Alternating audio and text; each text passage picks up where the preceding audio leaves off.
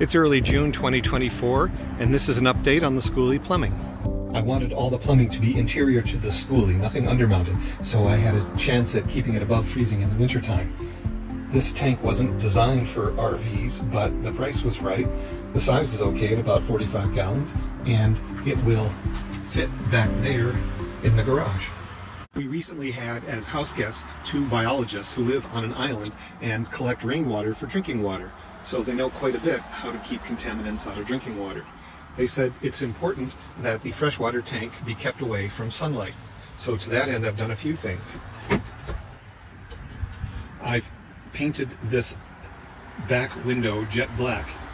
I'd intended to cover it up anyway to keep prying eyes out of whatever valuables might be in here, but the freshwater tank is going right there. I've painted the back end of the freshwater tank black as well, though the adhesion sucks. And I've cut this black shower curtain liner to drape over it as well. Here in the garage, I screwed this 2x4 frame to the plywood floor to keep the tank from shifting, and I have tie-down straps as well. There was already some insulation under the plywood floor, but I had some extra, so I put some insulation underneath the tank and on the external side. The double wall construction common in sticks and bricks houses allows you to hide all the plumbing and electrical connections, but I didn't want to take up the space that double wall construction requires, so I've got single wall construction throughout, and that means that occasionally you have some plumbing connections like this showing, and in one corner of the bedroom got a bit of surface mount plumbing and electrical. Not easy on the eyes, but easy to surface. Because no plumbing is hidden in the walls, I have to tolerate this surface-mounted piece of blue PEX pipe, but at least it's blue against blue here in the bathroom. And most of the plumbing is confined to the garage and to this plumbing closet that's going to have a door over it. I stood in the plumbing aisle of the hardware store and debated whether to invest in a whole 100-pack of these PEX crimp rings or just get a couple packs of 10. Turns out I've burned through almost 80 of them.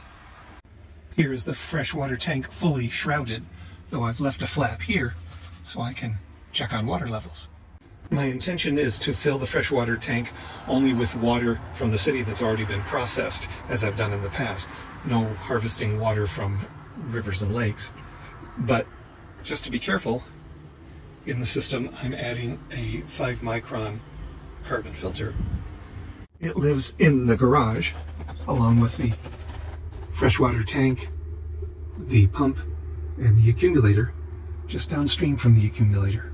In circumstances where a component like this leaks or needs servicing or the filter needs replacing, it's desirable to be able to take it out of the loop.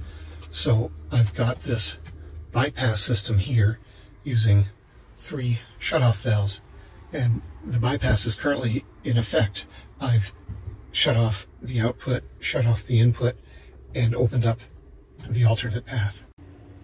Here's a diagram I found showing how the bypass works. The only way I could think of to absolutely guarantee that no harmful bacteria or viruses that might fester over time in the freshwater tank would end up being consumed by me or my family is to add this ultraviolet water purifier. It lives in the same plumbing closet as the on-demand propane water heater and comes into play just before the water heater and the cold water supply to the various taps. I could have gone with the Berkey filter, but I didn't really have the height clearance for that at the kitchen counter. I also could have gone with a small tap here connected to an undermounted filter to produce drinking water just here in the kitchen. But I want to have safe drinking water from all sources, not just here in the kitchen, but also for brushing your teeth in the bathroom. Here in the bathroom, I've mounted this shower head on a drawer slide, so it will clear this countertop. I don't expect we're going to be taking a lot of showers in here, but I don't want the grandkids to worry about not having to get any of the water in their mouth from the shower. So the filter and the UV purifier I've installed are of a scale to be whole home. They're going to purify the water for every outlet. Here's what the setup in the garage looks like from the rear door.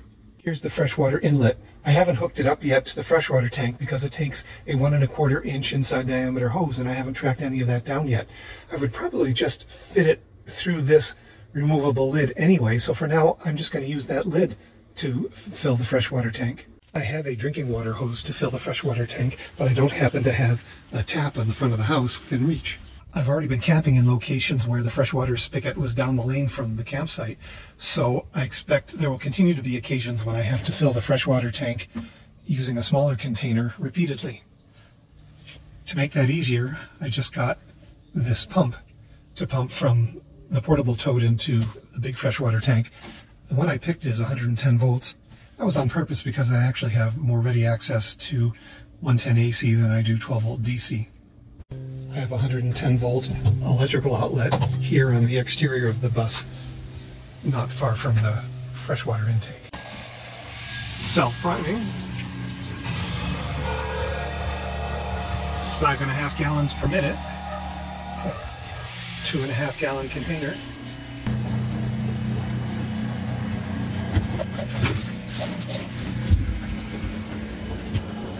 There's an early learning. The hose pops out and sprays water everywhere. Take 2, with a clip to keep the hose from falling out. Adding water to the freshwater tank from the blue jug 4 times. Added about 10 gallons, or made it about a quarter full. Now to find out how many, if any, of the numerous connections I've made leak. To the left of the sink, I have the controller for the on-demand water heater and a kill switch for it. It's going to remain off for now. The propane's not hooked up yet. Below it is an on-off switch for the UV purifier and for the water pump. Let's do this now.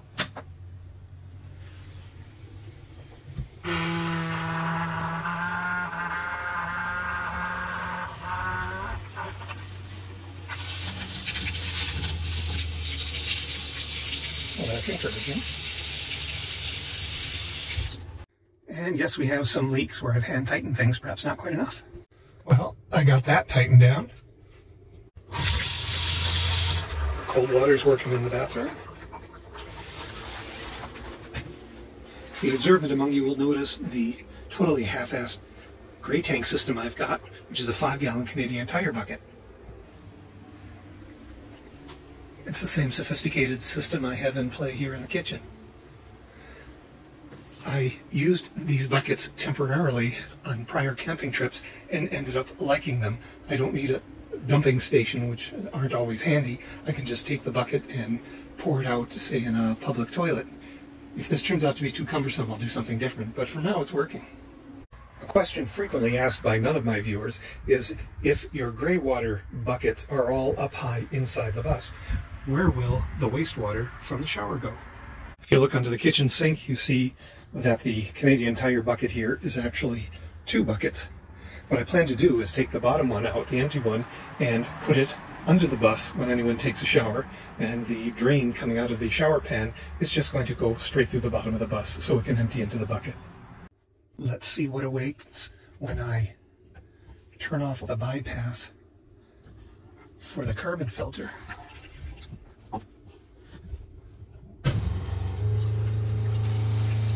Oh, we have leaks. Let's see about the UV purifier.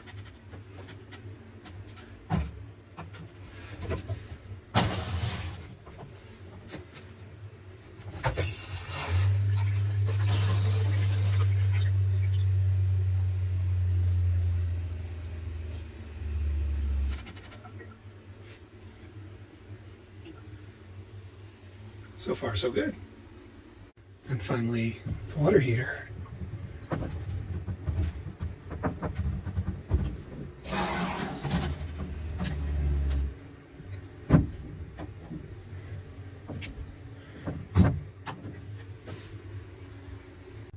There's one tiny leak here, but at least it's almost inaccessible to repair. Damn. A couple days have passed and I've decided to try some of this pipe dope or compound on a couple of the leaks. It seems to me like a washer in here would help, as it does with a garden hose. This is not the standard size for a garden hose washer, but I had some gasket material and I custom cut one crudely, but it may make a difference. If this plus the compound stops the leak, I won't know which one did the trick, nor will I particularly care. This stuff is really goopy. I like that. After 20 minutes, a paper towel under this joint remains dry, so I think I've licked the problem of the leak here. But the pipe compound has not solved the problem of this filter housing leaking on both sides.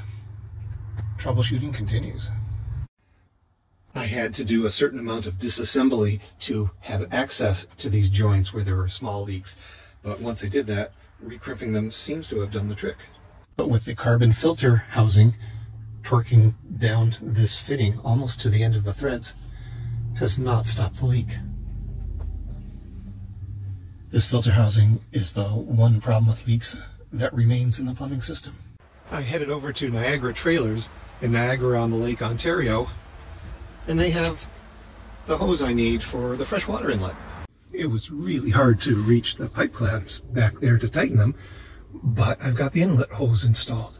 I'm at my workbench trying to figure out how to get these two to mate without any leaks.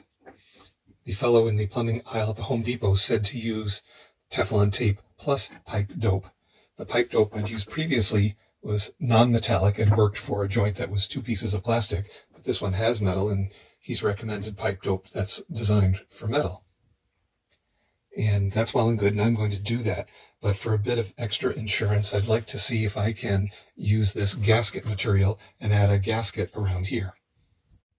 There's no lip inside there that would permit me to cut a gasket and fit it inside that hole. But I picked up some of these, they're called spacers, but I'm going to use one as a washer, see if I can create a backing there and then put a gasket after it and create a seal against the black surface there. So here's what I'm going to try. 2 of those washers plus a hand-cut gasket. I don't know, I have a good feeling about this. I've reinstalled the filter housing. Time to test it. Pump on.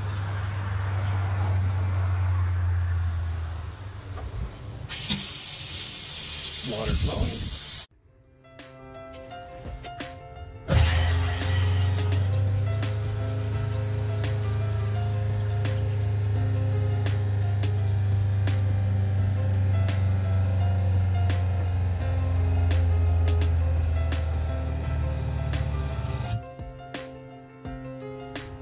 So far, no leak on this side.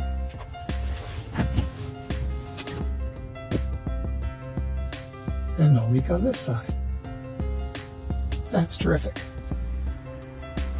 The total number of plumbing leaks now stands at 0. Plus, over the last few days, I've added a door and a drawer that is hiding most of the exposed plumbing. So the plumbing project is now done.